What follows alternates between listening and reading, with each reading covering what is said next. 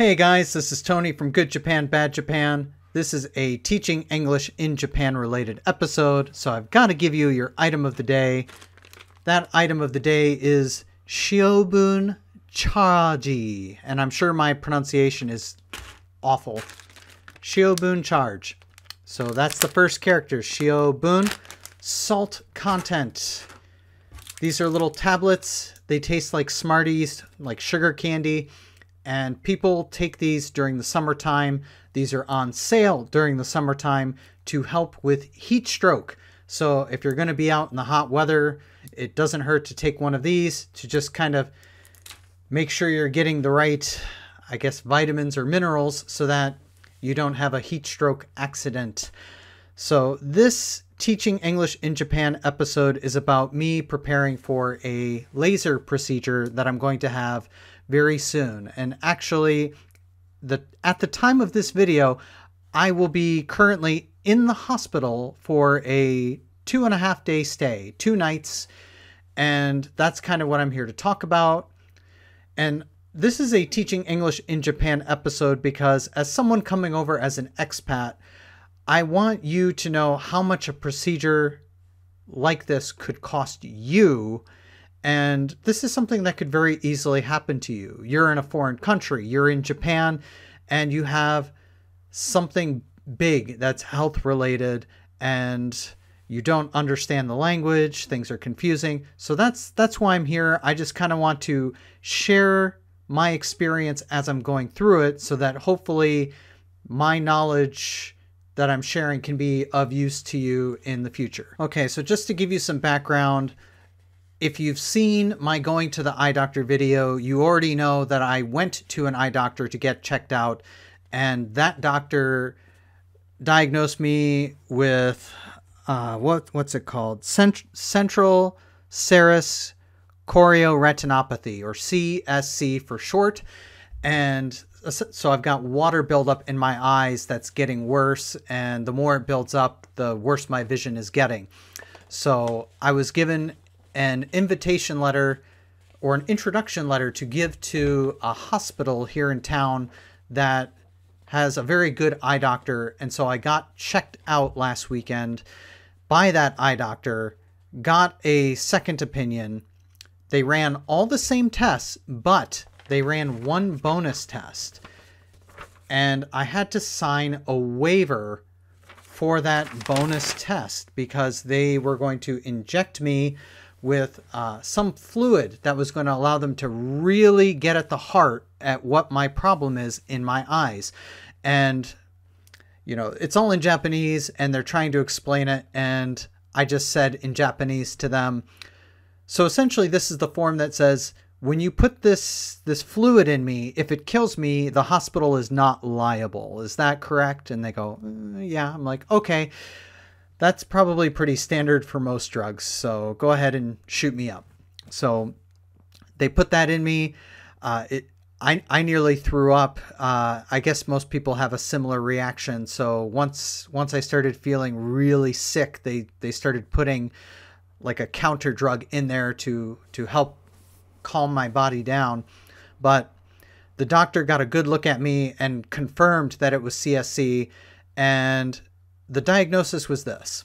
So my left eye, which was a 1.5, but I believe now is a 1.2, and that's why things are getting a little fuzzy, that's having water buildup recently. Like this is not something that has happened over a long period of time. And the cause could be stress, could be age, but the doctor couldn't pinpoint a cause for this water buildup. So, but he did say that there's a good chance this problem could heal on its own in my left eye. So for now, we're not considering any kind of laser treatment. But the right eye, for at least several months, because when I got my health check, it was reported at a 0.5. So this eye really sucks. And if I cover my left eye, I can't read anything. So that's the target. So the doctor said, we're going to focus on your right eye. We're going to get at that water because there's a part of your eye that isn't doing its job by absorbing that water, and that's why it's building up. So that's what the laser's for. We're gonna target that problem, and there's actually a chance that your eyesight could recover and get better in your right eye. So that's what he said, and so I signed myself up, and like I said, at the time of this video, I should be in a hospital room. And just real quick, that eye doctor video from before, I think I said it was like 3,500 yen or something for all those tests. I got the same tests plus that bonus one that almost made me sick, and the total cost was 4,330 yen. So in my mind, I'm thinking this is fairly reasonable. Okay, so before I show you some handouts that the hospital gave me that show me preparation, things that I need to bring, etc. Before I forget, doctor number 1 gave me an envelope to give to doctor number 2 to let doctor number 2 know what doctor number 1 found out. This is information from doctor number 2 for me to give to doctor number 1. And so feel free to comment. This seems like a very primitive form of communication. How's a phone call, shared database, anything? Just to let doctor number 1 know what's going on with me, I have to hand deliver a letter or stamp it and send it through the post office. So in my mind, that seems pretty primitive. Also, before I forget, I mentioned I have to stay in the hospital for 2 nights. And the reason for this is because I'm going to be injected with something that's going to help the laser do its job. The doctor said my eye is going to be held open for exactly 82 seconds while this procedure takes place. They must have this down to a science if they have it down to exactly 82 seconds. But I'm sure I won't be allowed to close my eye during that time. I have been told that from the moment the procedure is finished, my eye will not need to be covered in any way, and I will be taken to my hospital room, which will look like a mini hotel room, and I'm going to YouTube the crap out of that. I'm going to show you what 3 meals a day looks like within my jail cell of a hospital room. But I was told I need to be there for 2 nights because the drug they're injecting me with will stay in my system for 48 hours, and exposure to sunlight will be very painful. And I assume this is fairly typical for those who get laser eye procedures of any kind. But just to kind of ensure that I will be okay, I'm going in on a Friday morning, getting the procedure, staying 2 nights, and then Sunday evening, once the sun has gone down, and it's summertime, so we're talking probably 8 p.m., then I will be allowed to leave and go home, and then I can go to work the next day.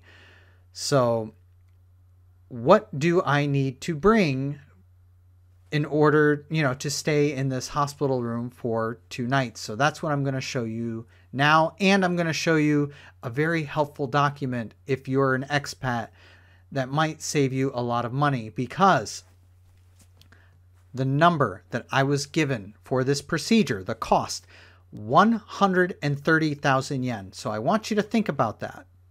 Laser eye procedure, and it's called a PDT. You can Google PDT.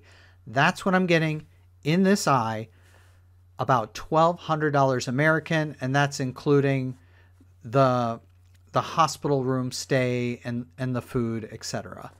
So now let me go ahead and show you some more details. Okay, so I hope everyone is seeing this okay. It says high cost medical expense benefit, eligibility certificate for ceiling amount application, or Kogaku Ryoyohi Seido.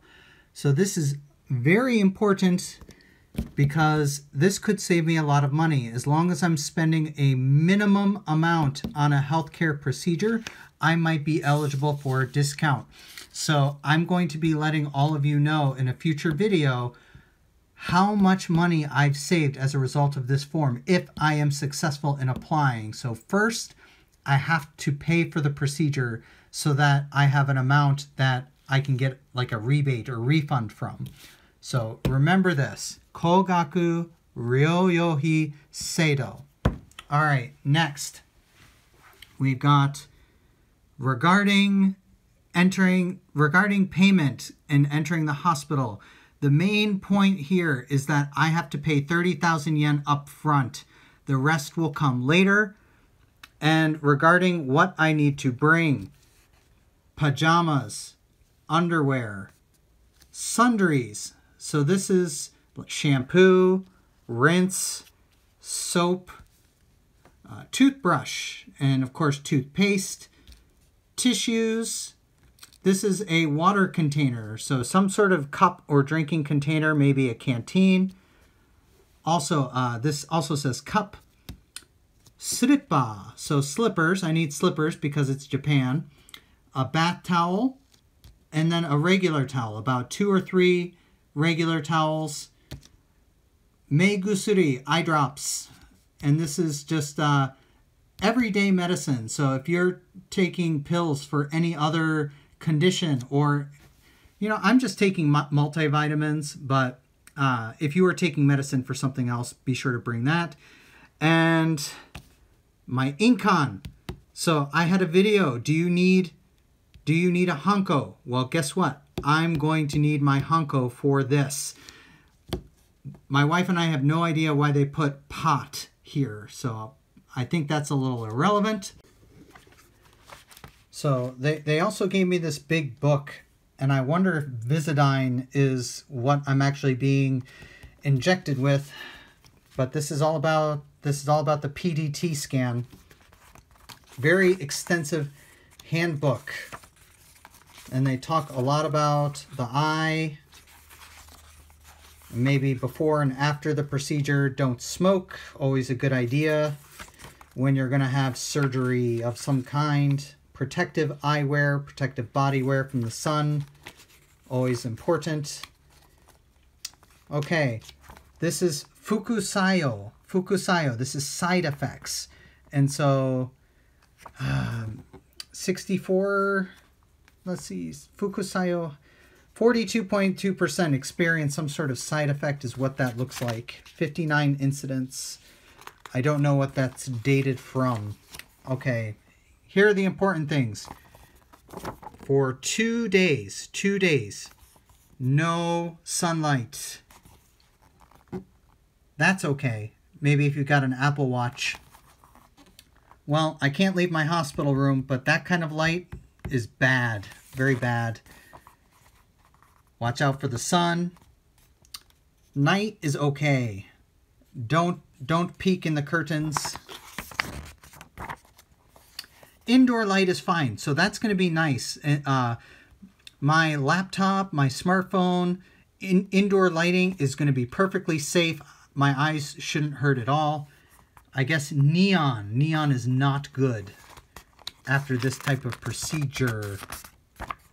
Don't operate photocopiers. Looks like this is okay. Good reading light. Certain types of lanterns are bad. Things like my lighting that I use for YouTube, I can't use. Headlights. This, I think, this might be halogen. I have to, because this says halogen right here. So halogen might be really bad for the eyes. And I think that's all the main stuff I wanted to show, but they give you a nice big old book. All right, so that was everything in terms of the prep. My wife and I have already started putting things off to the side. I've got a bunch of cans of coffee, little cans of coffee, Boss Coffee, Coca-Cola, just because my room will have a mini fridge. And so for 2.5 days, I kind of want to enjoy myself as much as I possibly can when I can't leave my room for 2.5 days. That's my question for you. And feel free to comment. If you are stuck in a hotel room for 2.5 days. How do you pass the time? Now, I am going to be very lucky in the fact that I can look at computer screens all day long. So I'm going to work on making a lot of YouTube videos. I've been doing a lot of filming. Now I've got nothing but time to edit. I can watch a lot of Netflix. I can study Japanese. Maybe my eyes will be good enough to where I can start writing again and I can read stuff. We'll see about that. But if you're trapped, how do you spend the time? What do you bring with you? Assume that you can only bring a small carry-on and a backpack. Thanks very much for watching this. If you've been through any type of eye procedure in your life, I'd appreciate any comments. Tell me about your experience. Was it good or bad? Did it work? Did it not work? How much did it cost? Knowledge is power. And if you've had any kind of medical procedure in Japan and you feel like sharing, put that in there too. Thanks very much for watching. I hope you hit that like button and subscribe and hit that bell for future notifications. And I'll see you next time.